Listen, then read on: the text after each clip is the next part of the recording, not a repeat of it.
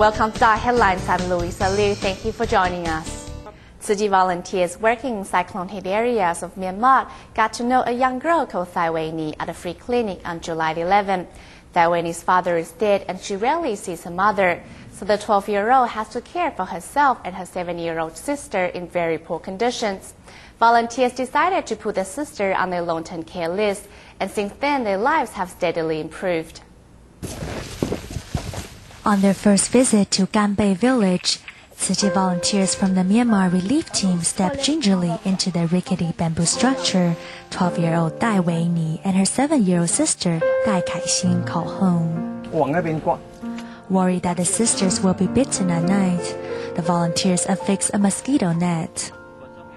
The fireplace to one side is where meals are cooked. In the pot is the rice Dai Wei-ni are saving to eat later. 他怕吃完掉，等到很饿了，晚上回来才要吃。惨哦，惨不老讲的嘞。他怕吃完了晚上就没有米了，所以不敢吃掉。没有米了。到了晚上才吃，可是有时候他到晚上了饭坏掉了，就吃也是没有用的。The two sisters are used to a very simple way of life. The container of water to wash their feet is also for cooking. Dai Wei-ni proudly shows her prized possession, the pencil her teacher gave her. The 12-year-old carefully folds it up her new mosquito net, puts it in a bag with her other treasures.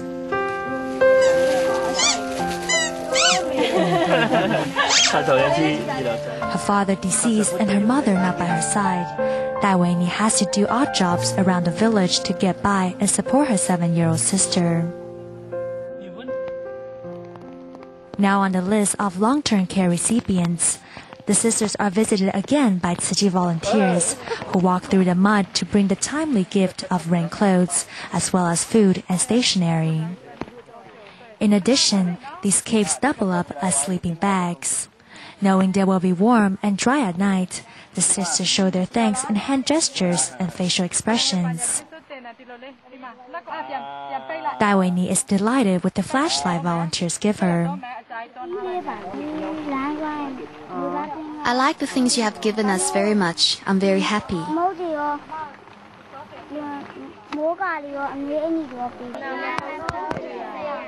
After singing a Burmese version of the sign language song, One Family, the sisters see off the Tzu Chi team. Dai Wei-ni carrying her little sister on her back. But before leaving, the volunteers urge neighbors to take care of the sisters. Since Cyclone Nargis, Tzu Chi aid relief has been ceaseless. Not to forget the two sisters, volunteers pay another visit.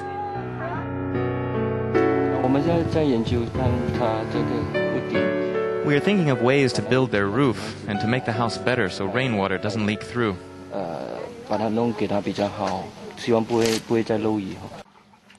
After a thorough evaluation, to their surprise, volunteers see an oilcloth already covers the leaking roof.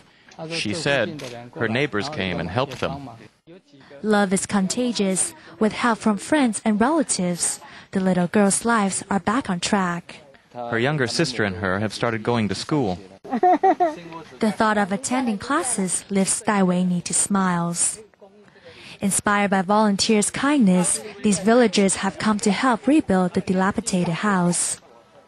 9 days after, as volunteers return to check on Dai Wei-ni, they can no longer recognize her house. Finally, they spot Dai Kai-xin leaning against a window and hurry in. Now fenced by bamboo, the house has been renovated once again, with new walls and roof covered with palm leaves. In fact, these were the building materials volunteers purchased, but villagers have moved a step ahead towards completion. Although still lacking furniture, it is already a warm and loving house. Before we came to help, whenever it rained, they had to use an umbrella and hide in the corner until the rain stopped.